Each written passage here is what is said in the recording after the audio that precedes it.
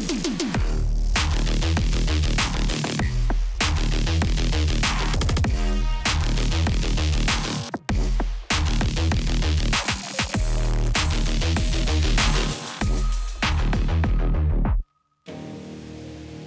I'm going to be breaking down this casino environment today. This tutorial is just more of an explained breakdown, so if you learned something from this video, you should probably subscribe. So let's go. I had the idea to create a casino for a while. The atmosphere is always thrilling and risky, so it's exciting to recreate that. After gathering images from the internet, I managed to capture references for a lot of upcoming details such as objects, room, lighting, and background elements. First, I started with the table. Now, there are actually a lot of different designs, but I like this poker table the most. I added a circle, increased the vertices, and filled the face. Then went to top view, selected half the vertices, and then just moved them outwards. Then I insetted the face a little bit. And before we do anything, let's just add a solidify modifier, adjust the thickness, and then apply it. I then added an edge loop in between and then brought that up. And now with all the edges selected around, I just hit Ctrl B to bevel, and then I customize my bevel settings. Some shade smooth and auto smooth, and then it's looking pretty good. For the bottom bit, just select the inner face, inset it, and then inset it again. And then with Shift Control, I just selected all these faces and then just extruded them down. I even added a couple more edge loops and then extruded along normals to add some detail. This is also a good time to check your item dimensions to make sure that everything is realistically proportional. This is important because we want light to behave realistically according to the inverse square law. Now, moving on to materials, you could just go ahead and set up default colors. However, they don't really give a realistic result. And actually, these tables are made up of a really fine material called felt. It's the same thing that pool tables are made out of. And it's your lucky day because textures.com has a specific material called felt, and yeah, it's perfect for this. It comes up with all its PBR textures that are completely free, and that's exactly what we want. So after bringing that in, you might need to project the UV from the top view and then just scaling the UV up so it's to the right scale. And then to bring back the color, I just brighten it, decrease the red, increase the green, and it's looking pretty good. For the side railings, I added a leather material that's darkened, and then after that I added a bump texture, and the bump is what really sells it. Now, this table is looking pretty good so far, but it's too simple. And if you notice, these poker tables actually have like gold linings that separate their game bets, and it looks like a really cool thing. So in my vector program, I just created my custom gold lining. I'm sure you can do this with any vector program, and it gives you customization options as well.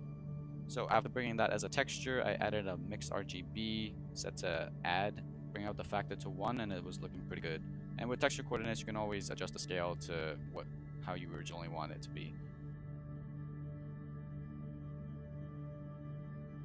Cool trick is to add a gamma node and then just increase it so it has this fade feeling. And to correct back the color, you just want to add in a hue saturation.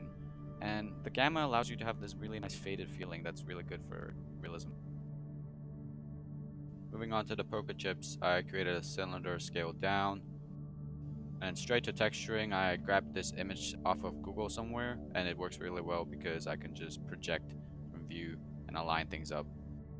Then for some more detail, I inset the face and then extrude this part a little down so it gives a little bit more, so you get that nice indent that casino chips always have.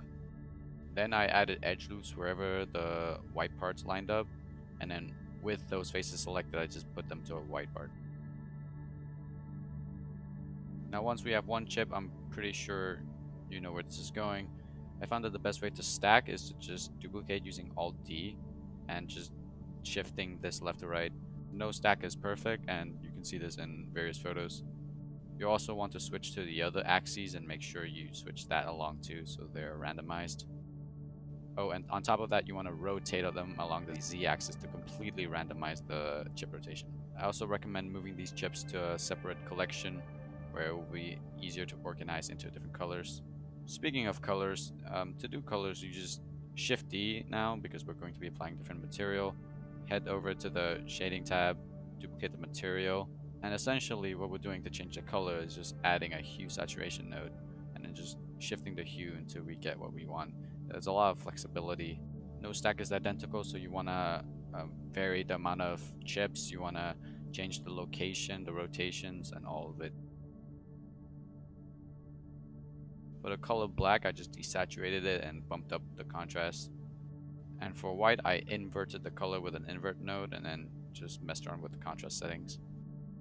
The rest of the scene is pretty much self-explanatory. You just want to be positioning the chips to however you see fit. There's a lot of creativity that goes into this. You can also rotate some of these chips against each other to make it more interesting. Creating the whiskey bottles had to be one of my favorite things. It was so fun. So I started with a cube, added in a reference image for the bottle that I kind of went for, and just selecting the faces, I was able to extrude and scale to match the proportions of the bottle. After I got the general shape, I went straight to adding edge loops to customize the shape a little bit more. I even tailored it to a specific kind of bottle that I liked. After that, I would select all the edges and then slowly bevel them equally. And I would do this for all the other bevels to ensure a nice clean seam between all the edges. Some bevels are harsher while others are softer. After that, I just removed this face on the top and then added a rim even. If you head over to materials and add an environment texture, you can immediately see the effect of glass by adding in a glass BSDF and switching to cycles. Problem with our object right now is that it has infinitely thin planes, which means light can't behave how we want it to. So to fix that, we just want to add a solidify modifier so that light can actually have something to pass through. To make the actual whiskey, I just scaled down a version of the bottle, added an edge loop, and then just deleted everything above that. Once I had this liquid shape, I just customized the glass color to be of an orange, darkish whiskey color, and it works pretty good. And whether you noticed it in the sequence or not, I actually added so many surface imperfections in this bottle. You can see the fingerprints and smudges, and I think that takes this whole scene to the next level, and it was really cool. So to do that, I first selected some edges to mark a seam so I could unwrap. And essentially what I'm doing is I'm trying to texture paint my own custom glossy map so it can define the roughness. And I actually got my glossy map from this artist named Cornelius Damridge. He's a 3D artist god, and that's all I can say. And anyways, on his Gumroad, he actually has free 8K tileable glossy maps, and these are one of the best free resources I've ever found across the internet, so please check them out. I found myself using these free glossy maps in a lot of other projects that I worked on, and it's a really good way to add detail. Anyways, I think the ability to paint your own surface imperfections gives such a higher level of creative control, and it's also really fun. And once you save that image and then bring it over and plug that into the roughness, you can immediately see the effect taking place. For the Jack Daniels sticker, I essentially just followed Ian Hubert's lazy tutorials on stickers, and that took like a minute. That made it look really good as well. And yeah, that's the bottle. Other glass objects are even simpler than that. They're just cylinders with the same glass material. Also, notice how I made the whiskey bottle darker and small glasses clearer. This also means that the ashtray is pretty simple and straightforward. It's the same cylinder applied. After I modeled the cigar and added some imperfections, I actually imported a video texture of the smoke, and that's a really fast way to add really cool detail without render times. Through the use of emission, transparent, and add shaders, I was able to isolate the smoke and control its intensity, and yeah, it ends up looking pretty good. I learned how to create the stack of banknotes from CG Matter's Stack of Money tutorial. He goes into detailed steps, as well as including a lot of procedural workflow. So yeah, after looking that up, it's just a matter of array modifiers, random transform, proportional editing, and then there's the stack of money. The cards are even simpler. They are planes with image textures. I actually have a deck of cards lying around, so I just took a picture of that and was able to just use it. And after you buff the vertices, it's pretty much done. It's just about duplicating, positioning them, and then changing the UV map. The deck was also done using the same technique as the money stack. Now it's time to make the rest of the room. And again, this was based on my own personal reference. A thing I found was if you searched up damask patterns on Google, you're gonna get hundreds of thousands of different patterns of walls and floors that you can use. Especially if you search up seamless, you're more likely to get usable results. You just gotta check their usage rights and all. But I think this can be a really good start into creating a classic room like this. Anyways, I actually found one to use on textures.com. It's this beautiful royal fabric that came up with all of its textures, so that's a plus. And it looked really good after changing the size.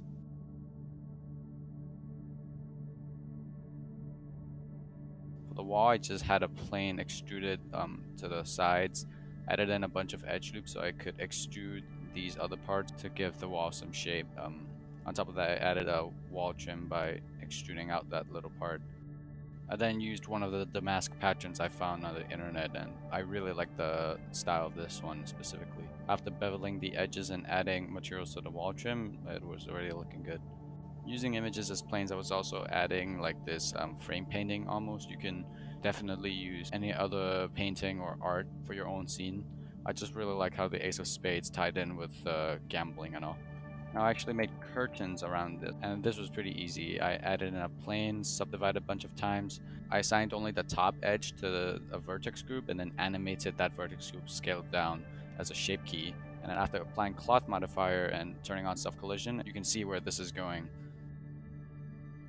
I then added a torus, deleted half of it, and then extruded it out. And the goal of this was to have it interact with the cloth as a collision. And this allowed me to have that nice fold feeling. After deleting the shape keys and applying the cloth modifier and shade smooth, it turned out pretty good. I applied the other royal texture I found and even used the same texture as a bump node to top it off. Then I just used a mirror modifier to duplicate it in the other direction. I like the idea of having little gold ornaments, so I created a curve. And then after putting some depth into it, I customized my own bevel with a profile to get a nice ornament feeling. And after scaling different parts and applying the same gold material, it was a pretty cool thing to have in the background. I then duplicated the table to the back because after creating the camera, I wanted that in the composition. I duplicated the floor as the ceiling. Obviously, this is where you need to make your creative decisions about how you want your room to look like and how you are going to design it. The technical tools can only take you so far. Making the chairs was very rewarding. I just started with a cube scaled down to match the proportions of the back, added a subdivision surface modifier, and then adding edge loops to define the shape to almost like a cushion. After using proportional editing to scale down different versions and pulling edges inward, bumping up the division surface. The chair was supposed to be a subtle element in the shot anyway, so I wasn't too worried about putting a lot of detail, especially because it was going to be darkly lit. To make those indents, I applied the subdivision surface and then selected various points to indent slowly with proportional editing. And then with those vertices selected, I beveled them to one segment and then extruded that part out. And then with another subdivision surface modifier and shade smooth, it looked pretty good. The standings was done by creating a circle with a lot of edge loops scaled up. I added a circle curve with depth converted to mesh, and then added these two cylinders at the side.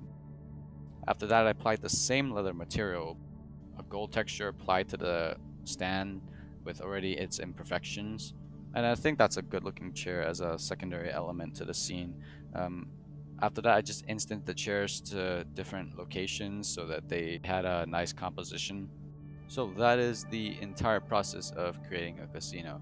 However, I've received a lot of questions asking me on how I achieved this cinematic quality that you see. And yes, there is a huge difference between what comes out of my blender and what you see in the final image. Here you can see how my post-processing bring these renders to life, and I will briefly explain my process in achieving these results. I always want to figure out good lighting. I found out that having contrast in shots are very appealing, so in this case I wanted one side of the table to be really bright while the rest of the surroundings are really dark. I also found out that the higher focal length of the camera ended up in a tighter and more cinematic feeling. Then for the depth of field, I would create an empty, scale down to the object I wanted to focus. Then in the camera settings, I would turn on depth of field and then parent the focus object to that empty. And that way I will have control over where the focus of the camera will be. And this can be useful for animation where you want the focus to change. Anyways, you can exaggerate the depth of field by lowering the f-stop. Now, Blender's natural bokeh is always a sphere, which is not really cinematic. So I like to make things more cinematic by making it anamorphic. And to do that, I just increase the ratio of the aperture in the camera settings. And the higher this number, the more exaggerated the effect. Just changing from standard to an anamorphic, you immediately get cinematic results. Adding a layer of fog is also cinematic. So to do that, I created a cube, and then in the shading tab, I would add a principled volume. Change the color to a coolish hue and then decrease the density until it looked right. The fog also emphasizes any lightings in the scene, so this is perfect for cinematic purposes. Quick tip is you can use Ctrl B to immediately render any section of the image that you want, and this can be really good in speeding up creative decisions. So after rendering out from Blender, I would move on to After Effects to apply my post-processing. And for the sake of the fact that a lot of people are probably using different applications, I'm just going to generalize the layers that I built up. So firstly, I'd like to add a little bit of chromatic aberration, as well as some additional lens bokeh effects such as dirt or dust. Then I would add a subtle glow, emphasizing the highlights a little bit, and then another layer emphasizing that glow and highlight, almost like stretching it to a stylized effect. I then will increase the contrast just to give a little bit more difference for cinematic purposes. After that, I will also add some intentional film grain in order to ground the shot in reality, more specifically for video. And finally, I will spend a lot of time in my color grading where I will darken the shadows to a bluish minty hue. And this is where I think the completed post-processing really pays off to a well-created final image. So yeah, that's been a look into how I built up this specific casino environment. I thought it was fun. Hopefully you learned a few things from this video. I know you like this breakdown, so if you aren't already subscribed, please do. It really does support me in my growth. You can also follow me on Instagram, link in the description. I post a lot more frequent stories and updates on projects that I'm doing, so that's fun. But yeah, I already have some really cool ideas I would love to work on and possibly share with this channel again. So yeah, I'll see you.